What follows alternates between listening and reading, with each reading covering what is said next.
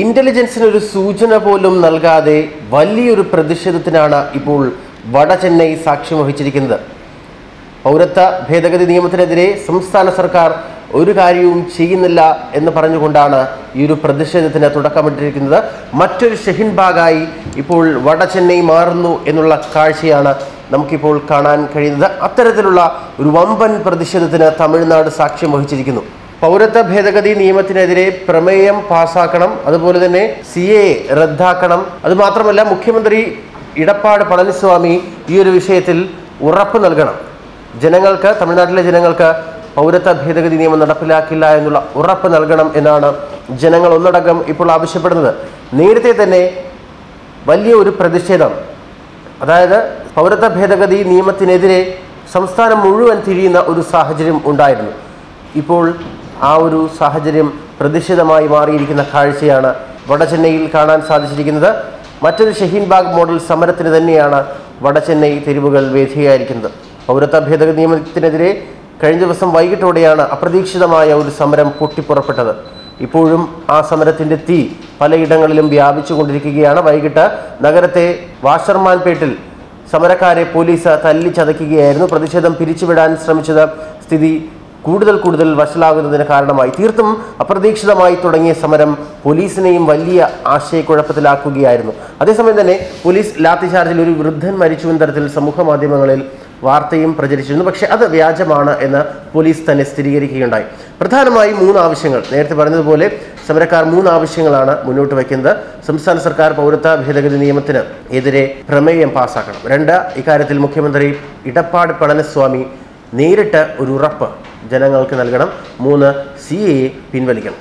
എന്തായാലും ഈ ഒരു 3 വിഷയങ്ങളും ഉന്നയിച്ചുകൊണ്ടുള്ള ആ പ്രതിഷേധം ഷഹീൻ ബാഗിലെ ഇതുപോലെ ആയി മാറിയിരിക്കുകയാണ്. DMK സർക്കാർ പ്രകടമായും പൗരത്വ ഭേദഗതി നിയമത്തെ അനുകൂലിച്ച് രംഗത്ത് വരുന്ന കാഴ്ചയാണ് കഴിഞ്ഞ ദിവസങ്ങൾ കണ്ടതെങ്കിൽ അത് മാറ്റി പറയേണ്ട സ്ഥിതിയിലേക്ക് ജനങ്ങൾ പ്രതിഷേധം പൊട്ടിപ്പുറപ്പെടുവിച്ചിരിക്കുകയാണ്.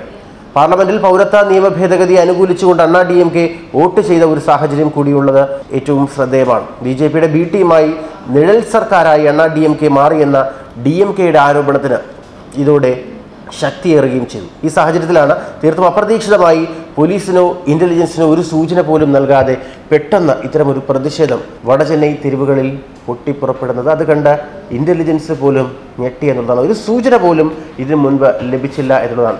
മൗണ്ട് റോഡ്, വാഷർമാൻപേട്ട എന്നിവിടങ്ങളിൽ ഇപ്പോഴും സമരം കൊടുമ്പിരി കൊണ്ട് നിൽക്കുന്ന കാഴ്ച. ദേശീയ പതാകകളേത് നിരവധി പേർ ഇപ്പോഴും സമരവേദിയിലേക്ക് എത്തുന്നു. ഇതിനു മുൻപ് ഇതേ മേഖല ഇത്തരം ഒരു സമരത്തിന് വേദിയായിട്ടുള്ളത് അത് ജല്ലിക്കെട്ട് സമയകാലത്താണ്. ജല്ലിക്കെട്ട് അതവർ നേടിയെടുത്തു.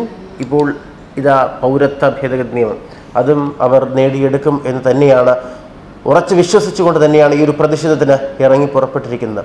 അത് മെറീന ബീച്ചിൽ സമരവുമായി എത്തിയത് ലക്ഷക്കണക്കിന് പേരാണ്. ഇപ്പോൾ അതുപോലെ തന്നെ ഈ പ്രതിഷേധത്തിനും പിന്തുണ ഏറിക്കൊണ്ടിരിക്കുകയാണ്. തമിഴ്നാട്ടിൽ പൊതുവെ CAA വിരുദ്ധ വികാരം നിലനിൽക്കുന്നതിനാലും പ്രതിപക്ഷ പാർട്ടിയായ DMK സമരത്തിന് പിന്തുണയുമായി എത്താൻ സാധ്യതയുള്ളതിനാലും ഇത്തരം ഒരു ഷഹീൻ ബാഗ് മോഡൽ സമരമായി മാറാൻ അതിന് സമയമില്ല. അത് തടയാനുള്ള ശ്രമങ്ങൾ പോലീസും DMK സർക്കാരും തമ്മിൽ നടത്തുന്നുണ്ട്. എന്നാൽ കഴിഞ്ഞ ദിവസം വൈകിട്ട് സമരക്കാർക്ക് നേരെ ഉണ്ടായ പോലീസ് നടപടിയിൽ വലിയ പ്രതിഷേധം ഇരമ്പുന്ന കാഴ്ച.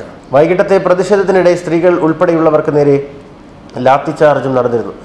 സമാധാനപരമായി നടന്ന സമരത്തിന് നേർക്ക് പോലീസ് ബലപ്രയോഗം നടത്തിയതിൽ കടുത്ത ജനരോഷവും ഉയരുകയാണ് ചെയ്തത്. ലാത്തിചാർജിന്റെ വിവരങ്ങൾ പുറത്തു വന്നതോടെ തിരുനെൽവേലിയിലടക്കം തമിഴ്നാട്ടിലെ വിവിധ നഗരങ്ങളും പിന്തുണയുമായി പ്രതിഷേധക്കാർക്കിടയിൽ എത്തുകയായിരുന്നു. രാത്രി മുഴുവൻ സമരം നടക്കുന്ന വേദികളിൽ ആസാദി വിളികൾ ഉയർന്നു കേൾക്കുകയാണ് ചെയ്തത്. പല വേദികളിലും എത്തി ചെന്നൈ സിറ്റി പോലീസ് കമ്മീഷണർ അടക്കം നേരിട്ട് സമരക്കാരെ അനുനയിപ്പിച്ച് തിരിച്ചയക്കാൻ ശ്രമിച്ചുവെങ്കിലും അവർ പിന്മാറുന്ന ഒരു സാഹചര്യമല്ലായിരുന്നു അവിടെ ഉണ്ടായത്.